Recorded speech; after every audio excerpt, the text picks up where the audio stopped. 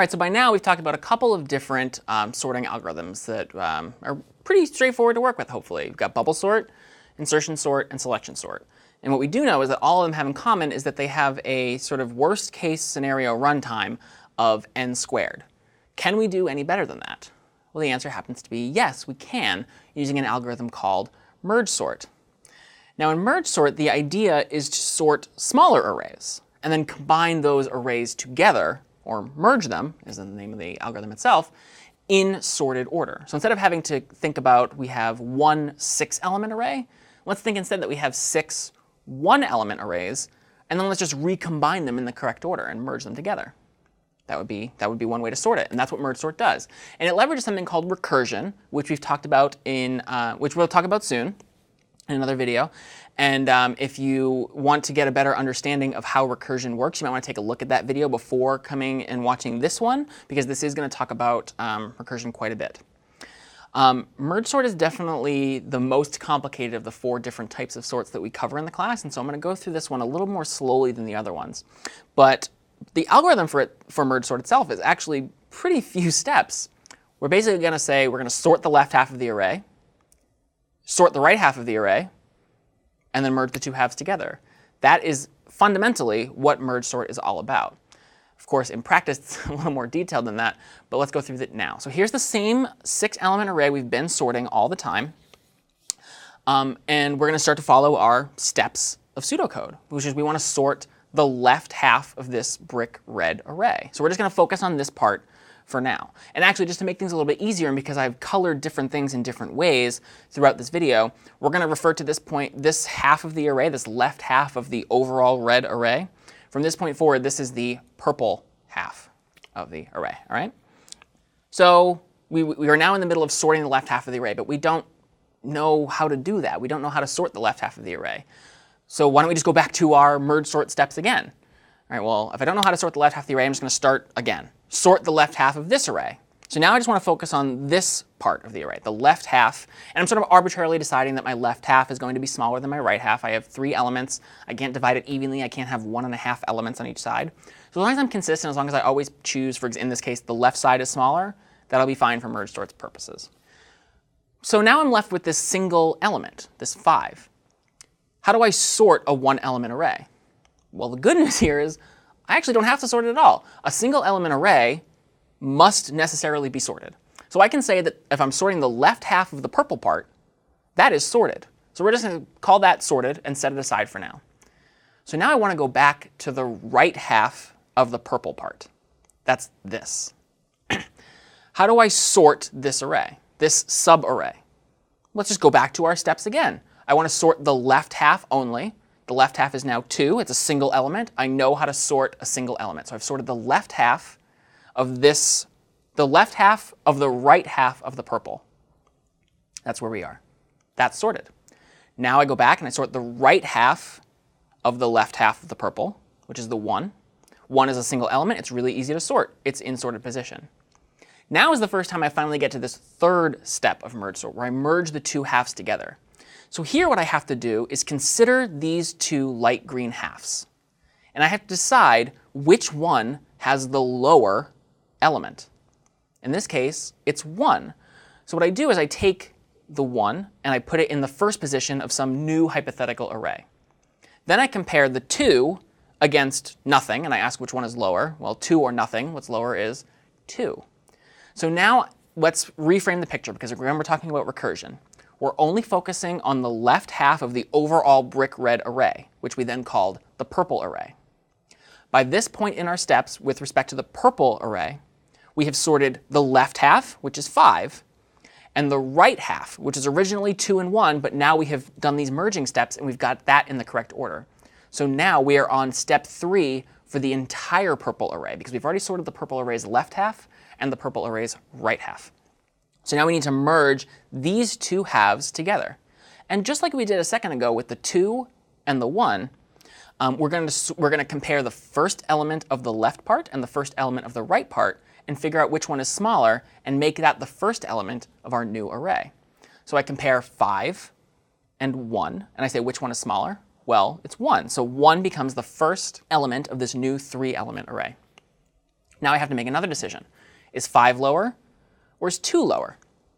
Well, 2 is lower, so 2 becomes the next element of our merging step. Then I say, is 5 lower or is nothing lower? Well, clearly in this case, the only option I have left is 5. And so now, at this point in the process, let's again think recursively about where we are. We have sorted for the entire red array.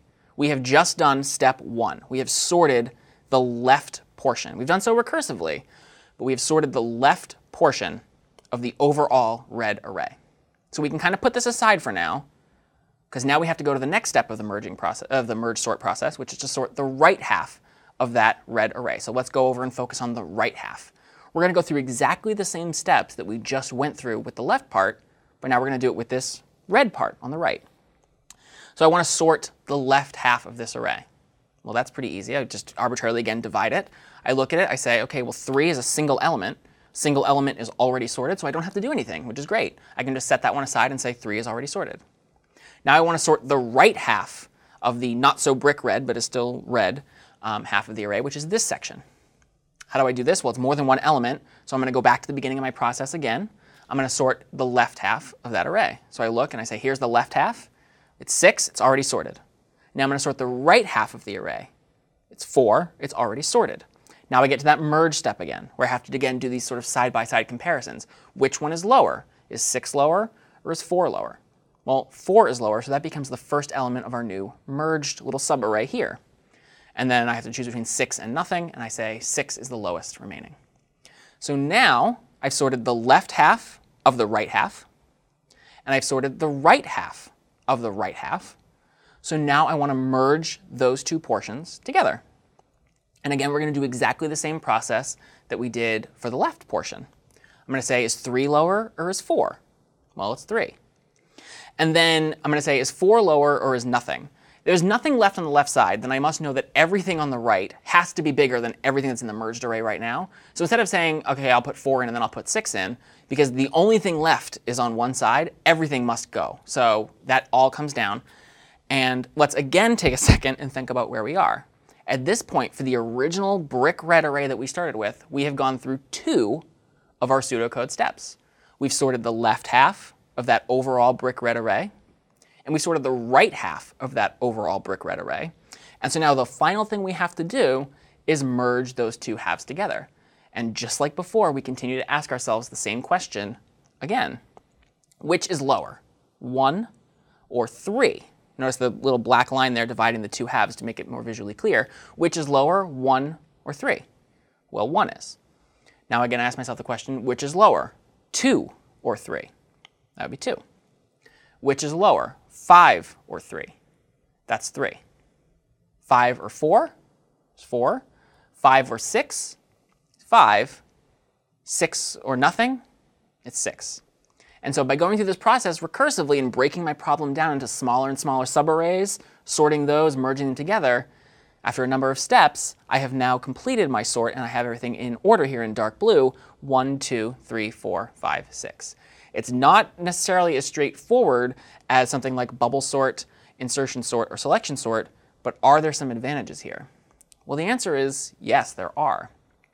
In the worst case scenario, we have to split up n elements, and then we have to recombine them, effectively doubling the sorted arrays as we build them up. So we take 2 one-element arrays and we turn it into a 2-element array. We take 2 two-element arrays, we make it into a 4-element array, and so on and so on and so on as we go.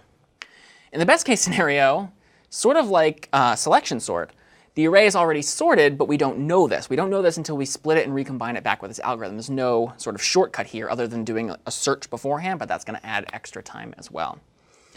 So the result here is that we have n elements, and we might have to combine them if we're doubling log n times. Mathematically, that's how it works.